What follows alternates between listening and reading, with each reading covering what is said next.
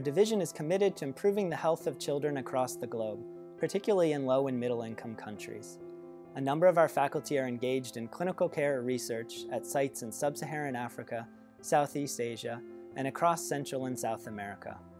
This commitment to the care of children in other countries translates to how we've structured our fellowship program, which enables fellows with an interest in global health research to spend a substantial portion of their research years abroad at an international research site. So the Pediatric Infectious Disease Division at Duke has trained multiple fellows in areas of global health.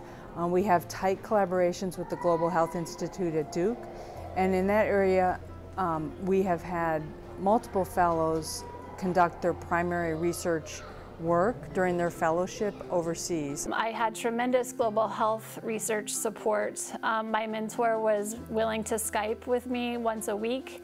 The division also Skyped me into division meeting calls every week, so I felt still very connected to the division even when I was abroad, which I think was instrumental for me to continue to grow as a clinician and to be able to come back to Duke and work clinically.